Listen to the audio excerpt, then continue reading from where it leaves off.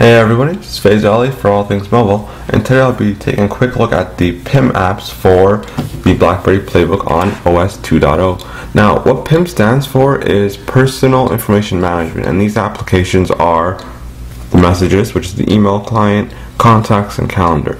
Now, on February 21st, 2012, we got this update at 5:01 a.m., and I decided to wait a little while instead of rushing into the review because you really can't find all the little bugs and glitches unless you have been using the application for a while and observing any bugs or glitches, etc. You're not going to find them all on the first day.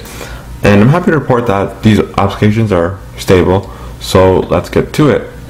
First up is the messaging client, and this is exactly what you'd expect in a tablet. It's basically, you've got the messages here on the left side, on the left pane, then you got the actual message you got highlighted here on the right pane. You could scroll up and down, pinch to zoom works, and it's interesting because if I pinch to zoom, it'll actually re-render it so it fits into the resized view. I could also take that view away and then open this up, and I get the full 7-inch display dedicated to the message. Pull that back up. There's also options to reply all, forward, flag. Don't know what that is. Oh, mark is opened, and that's just a file away in a folder. And then the last icon down here is to delete the message. So you can also add multiple accounts,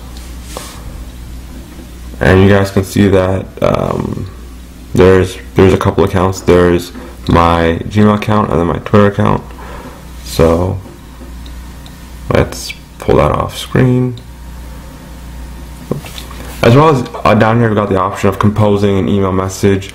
So I could compose an email message, and then you could see that there's rich text formatting, different size fonts, different fonts themselves, colors, bold, underline, italic, the whole deal there.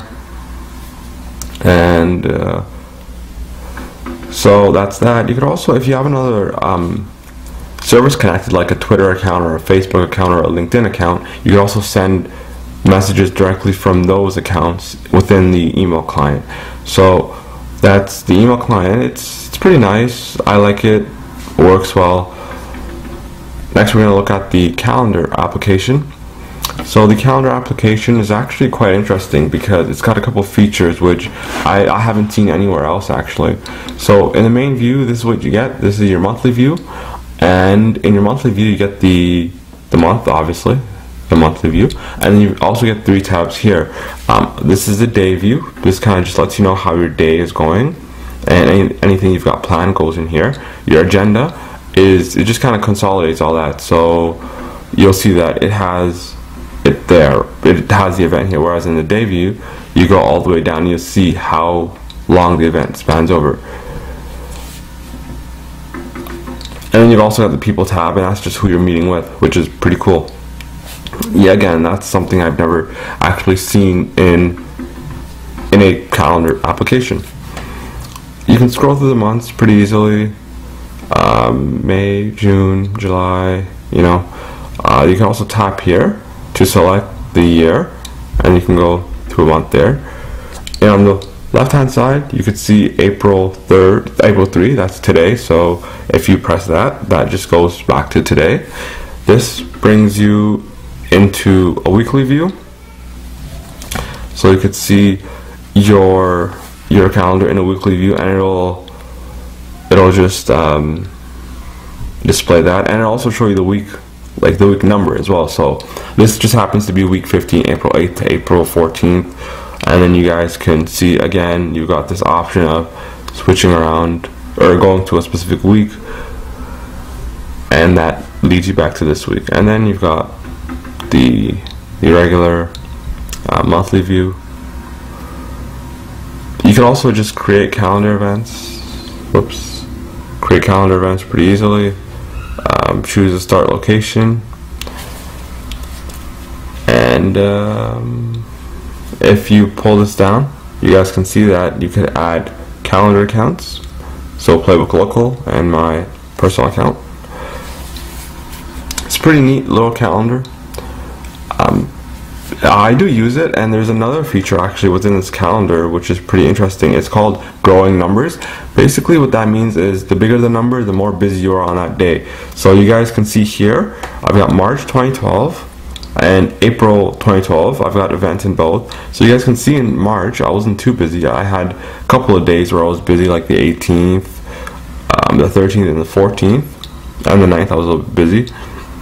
Then here in April you could see that the other days I'm busy, like the 13th, the 10th, the 9th, and the 4th. So the idea behind this is that you can have your calendar, and if you're talking to someone and they're scheduling something and whatnot, you can quickly just take a look at your calendar. You could see what days you're busy, and you could schedule accordingly without actually having to go into a specific day and find what event that is that you need to do and figure out, okay, am I busy at that time? Can I make it for that event or that appointment? It's something quick, and it lets you know right away just by looking at it. So, and I thought that was kind of interesting, because I never would have thought that the growing numbers idea would appeal to me. But after using this for a while, I'm thinking it's a nice idea, and I'd like to see it implemented in other brands or other tablets as well. Next up is the contacts application. This is fairly straightforward, and it follows the same setup as the others. Left and right panes.